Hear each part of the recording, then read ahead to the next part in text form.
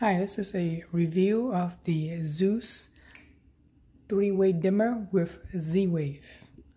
On this side of the room, there is the normal 3-way switch. There's nothing fancy about it. It turns the light on or off. On the other side of the room is the Z-Wave dimmer itself.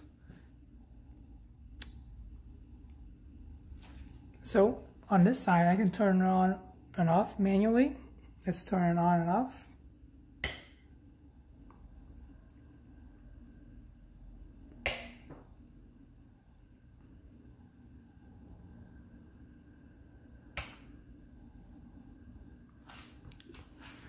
I also have it set up so that the Z-Wave dimmer will automatically turn on at certain hours of the day when the motion is detected through the house security camera system.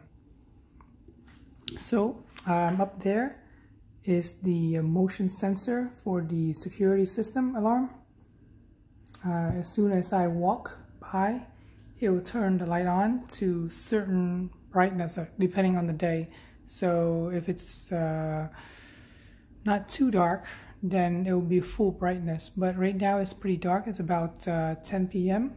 So when the light comes on automatically via the motion sensor, then it will turn on to about 20%, 30%.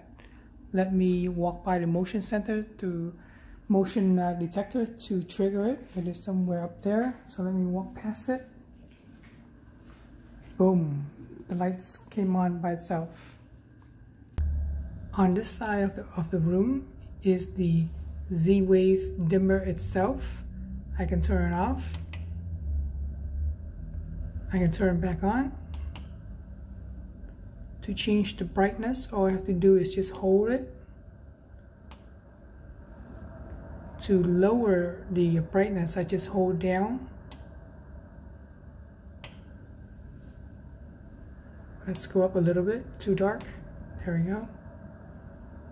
Go a little bit down, a little bit down. And there you go. Let's turn off completely. Click. Pretty cool.